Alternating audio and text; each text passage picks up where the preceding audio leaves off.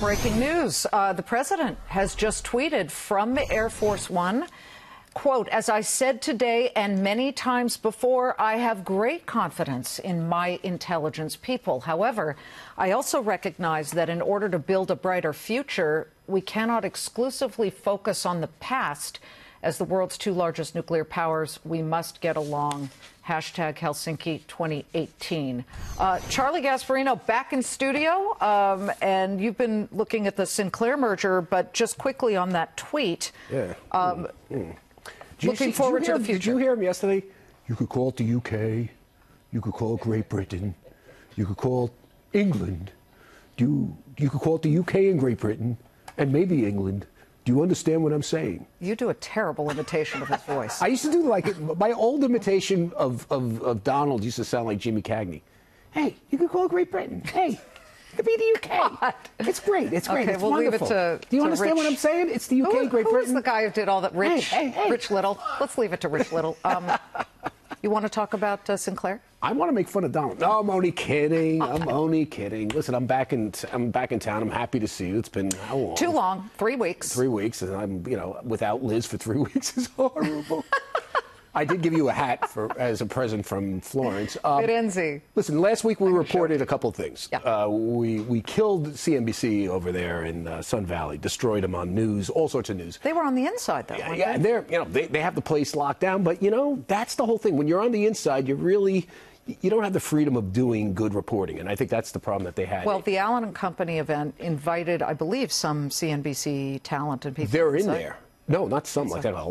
I would say about 5 or 6 of them. They're in there, embedded with Allen and Company, but you broke all the news. I broke all the news. And one of the things we broke was Sinclair, that it was kind of this deal to buy Tribune and create a massive media company that delivers local, conservative-leaning opinion and news on a local level. They would have penetration in 70% of U.S. households. That the rubber was meeting the road in terms of the regulatory approvals. They had a tacit approval of the DOJ antitrust division. They were about to approve them. That's what we reported. Or at least Sinclair believed they had the tacit approval, but they had many other approvals to go. They have a court ruling that they have to get through, and the biggest one, the FCC.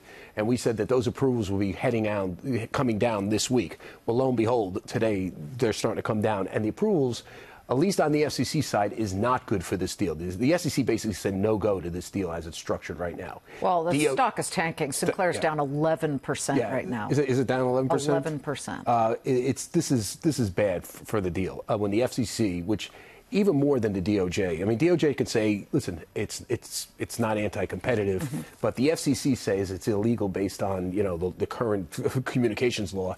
It's done, and that's what they basically said right now. Now they can go back and fix stuff, but in order to fix it, it would just maybe negate doing the deal anyway. So what you have now is this big media mega merger, big mega deal, which I'll tell you, a lot of conservative opinion talent was being eyed by these guys. I'm telling you, I'm not going to say names.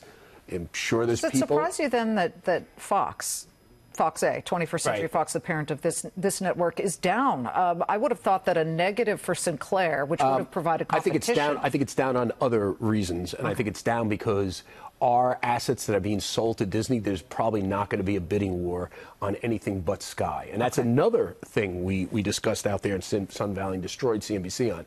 But this Sinclair deal is big. Justice Department, as we reported, came out with something to say. It came out with something today basically saying, hey, we're looking at it. That is not the crux. The crux is what the FCC said. And they basically said, no go, and we're going to have a hearing. That's usually a no.